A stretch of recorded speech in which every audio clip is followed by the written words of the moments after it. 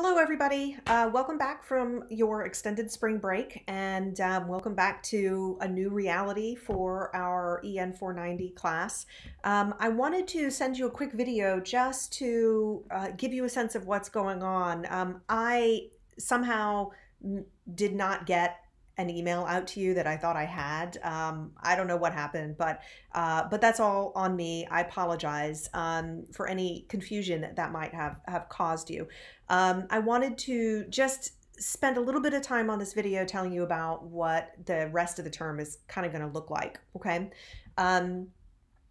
Because I cannot guarantee that every single person will be able to do a Zoom meeting at our regularly scheduled class time, and just because it adds a lot of stress to our lives is what I'm realizing. I've decided to move from an synchronous classroom where we have those live Zoom meetings regularly and to an asynchronous classroom. And what this means is that we'll be working on the discussion board, okay? And I'll be participating in that, and that will be our classroom discussion, okay? We have the discussion board, and then we have some of videos like this one that I'll be preparing for you, related to information that that I need to give to you in some format or another. Okay. And that will be supplemented by some drop-in video hours that I'm gonna probably update a little bit in the next week, because sitting in front of one's computer waiting for students to come and say hello for 4 hours is a little depressing. So I'm probably going to change those drop-in hours, but there will be drop-in hours, and you can always get in touch with me individually. Okay. I will be dropping the remainder of the presentation requirements, okay, including the research presentation and the final presentation, okay. However, we will still be doing the last discussion leadership project, and that will happen via discussion board, okay, and I'll let everybody know about what's happening there, okay. I can't cancel that because we've already done 2 sets, and it's just not fair to the class as a whole. But I am reconfiguring it a little bit for this new reality, okay. So if you're doing the last group discussion leadership, just know that that is still happening. It'll be on the discussion board, okay. So for the remainder of the term, the only things we have to worry about are the discussion board posts, reading persuasion, okay, and working on our last research project, okay? I think that is about it. I'm going to turn a lot of the readings that had been supplemental required into just optional, okay? So some of the website readings that we've been doing and so on, okay? But for the next discussion board post, the one that's sort of looking forward towards research, okay, that is meant to kind of give us a bit of a handle on, at least a sort of safe way to interact with some more scholarly materials, okay? And that's going to be the direction of your research, your independent research, for the remainder of the term. So I wanted to take an opportunity on the discussion board to really get a sense of how we read, how we interact with, at a kind of baseline, okay, scholarly materials, okay?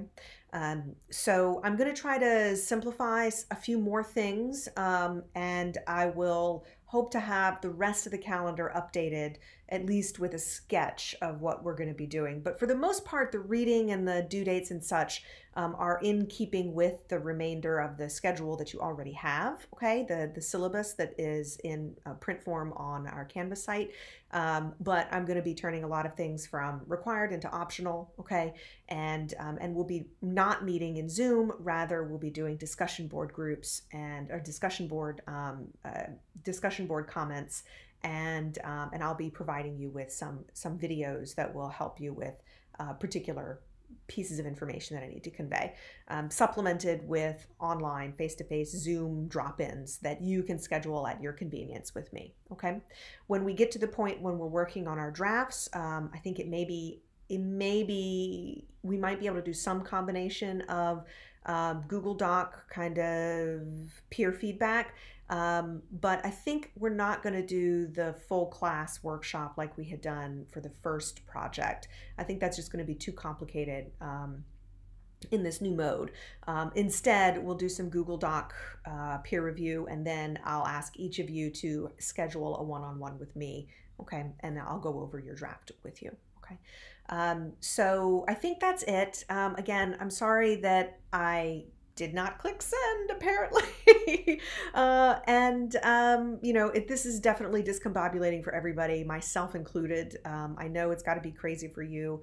I did not realize how much I needed the schedule of a classroom, a physical classroom, to kind of keep me on track. But we're going to do our best, okay? And my commitment to you is that as long as we get the minimum of the requirements done for this class, everybody will pass, okay?